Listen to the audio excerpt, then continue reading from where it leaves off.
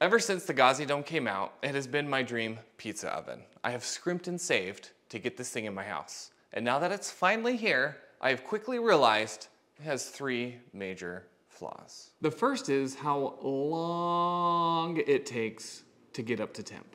I can watch an extended Lord of the Rings movie before this thing's ready to make pizza. So I put a thermometer in the dome that logs the temperature. Those little metal things there are just to hold the wire so it doesn't move around. We want as accurate temperature as possible. So I made this graph here. You can see the yellow line is the logging of the temperature. You can see along the bottom the time frame. So in order to get to 850 degrees, which is usually where I launch my pizzas, sometimes higher, not very often lower, but 850 is kind of a benchmark we're going for. It took an hour and 43 minutes to get up to 850. Hour and 43 minutes. To put that in perspective with some other popular pizza ovens, check out this chart here. The Unicoda 16, that is our orange line, it gets up to 850 in 26 minutes. And it's up to 950 in 30 minutes. 30 minutes.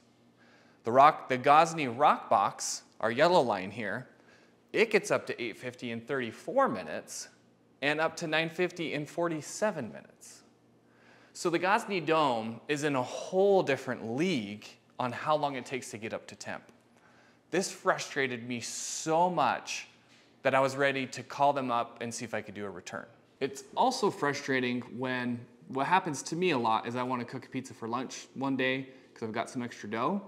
I don't always remember to heat up a pizza oven 2 hours in advance. So I usually just go fire up my Uni and then use that for cooking lunches. But I've got this installed in my kitchen for that reason. So the fact that this oven takes so long to get up to temp in order to use it is, in my book, not acceptable. It's borderline crazy. So this leads into my second complaint about the Gozney Dome, which is the max temp. On their website, they claim that the Gozney Dome gets up to 950 degrees. You can see on the chart here, I let this run for over 3.5 hours, and it never got to 950. The highest it got was 890. To get to the 890, it took almost 2 hours and 45 minutes. I'm not waiting that long. I'm just not. It's ridiculous. So the fact that they say it can get up to 950 and does not even get close is frustrating. Some would say it's because it's natural gas and it doesn't combust as hot of a temperature. But my Unicoda 16 is also natural gas, and it's getting up to 850 in 26 minutes. So that's not really much of an excuse, and if it is, Gozney probably should have designed it to get hotter than what it does now. And in all honesty, I'm not as upset about it not getting up to 950. I don't cook pizzas that hot. But what's frustrating is when I start getting into searing steaks or other kind of meats, when they say it gets that hot, and other pizza ovens I have easily get to 1,000, it's frustrating. I was about to reach out to Gozney and ask for a return when I thought, let me scour the web and see if I can find something to make this product work. Have to at least try. So I came across New to You, reached out to them, and asked if they would send me this door. It goes on the dome, or in front of the dome. It goes in the dome. It's supposed to help the temp get up quicker. Now, when I asked them for the product, I told them I want to be able to give my full, honest feedback, and they said, say whatever you want. And so far, I've only got good things to say. We put in the door and did our same test with the thermometer. So let's look at the diagram here and check out the difference on how long it took to heat up. With the door, which is our red line, we got up to 850 in 46 minutes. We shaved an hour off, right? Is that an hour? We shaved pretty much an hour off. So if you buy this door, every time you heat up your dome, you save an hour. That is crazy. That is crazy. Next, our max temp, so to get up to the temp they claim it can get to, 950, that took 1 hour and 15 minutes. So that's not bad.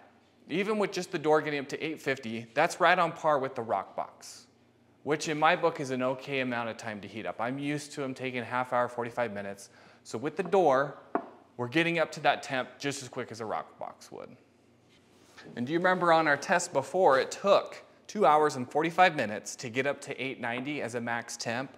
With this door, we got it up to 1,020 degrees. So if you're gonna sear a steak or something like that, you get this door on there first, now you're really cooking. And I gotta say, I am not an affiliate for this company. I'm not getting paid to say this. My honest opinion is, if you have a dome or ever gonna get a dome, you need to get this door. I'm not kidding. I would send this back if it weren't for this door, because now I can actually cook pizzas on it in a normal manner. So before we move on to the third issue, there's a subsection B on getting up to temp that I want to talk about, because this is something that I encounter every time I cook pizzas, which is how long the stone takes to get back up to temp after I've cooked a pizza. Almost every time I cook pizzas, I'm cooking several of them. And the worst thing is, you cook your second pizza and it's got a garbage undercarriage. It's pale, doesn't have any leoparding, it has no crunch if that's what you're going for. It sucks. It's not great. It's not a great experience. Most pizza ovens have this problem. I have yet to encounter a pizza oven that I've talked about here on my channel where you can launch a pizza right after. There is always time that it needs to get up to temp. Some are quicker than others. Let's see if we can't cut that warm-up time down so you can cook more pizzas in a shorter amount of time. So what we've done is a little test. We waited till the stone got up to 850 degrees, temped it, 850, launched our pizza, cooked it for 2 minutes, and took it off. It temped at around 680-ish, and then we let it, and it's on the highest flame this whole time. We let it get back up to temp just naturally. Took 34 minutes till it was back up to 850. We cooked a pizza in it again. 2 minutes, took it off. Temped it about 680, put the door on it. 5 minutes later, it's back up to 850. 34 minutes, 5 minutes. So here's what I like to do. After I've taken the pizza out, put the door right back on, and you'll be back in business a lot quicker than 34 minutes. So again, I repeat, you need this door if you want your dome to do what it should. So some of you may wonder, why not use the Gozney door? I'm not bashing on this door. It's a great door. I've used it to bake with, and it does great for that. But even Gozney themselves say, do not use the door when the gas burner is in use or a live fire is present. So this is not to be used with a live fire. So what we're doing here, this isn't even capable of doing that. This isn't even in the equation. So move it aside. Still great. I have a video coming out later where I'll show how to use it for smoking and for baking. But our purposes right now, it does not work. Now on to my third and final problem with the Gozney Dome, which is the flame going out, getting blown out. Before I put my dome inside, I had it outside for about 3 weeks, which during that time, I had the flame go out on me twice on 2 separate occasions, which if you're right there cooking, it's not a big deal. But I turned it on and left to go do some chores and stuff while it was getting up to temp, came back a half hour later, and it's sitting there at 200 degrees, and have to fire it back up and do it all over again. So New to You also sent me the Wind Tamer, which is this product right here, and the Flame Tamer right here. You can see you can put just the Flame Tamer in the dome, and what that is supposed to do is make it so your crust right by the flame doesn't burn as quickly. And then you can also set up the Wind Tamer in 2 different ways. One is in conjunction with the Flame Tamer, and the other is doing it by itself.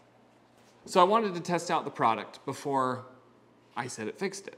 To put these to the test inside, I got my Wind Simulator 3000, also known as the lift lighter, and tried to simulate a burst of wind up close. And as you'll see here, we've got it up close without the tamer, and it's pushing on that flame pretty good, like it's about to go out. But then we do it again with the tamer, and it's getting pushed around, but it's holding its own. It's doing a pretty good job. So then I did the same test, but 4 feet away from the dome, with and without the tamer. Without the tamer, the flame's still getting pushed around a good amount.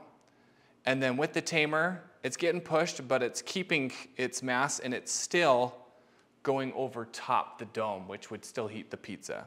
All the testing we did was with just the wind tamer.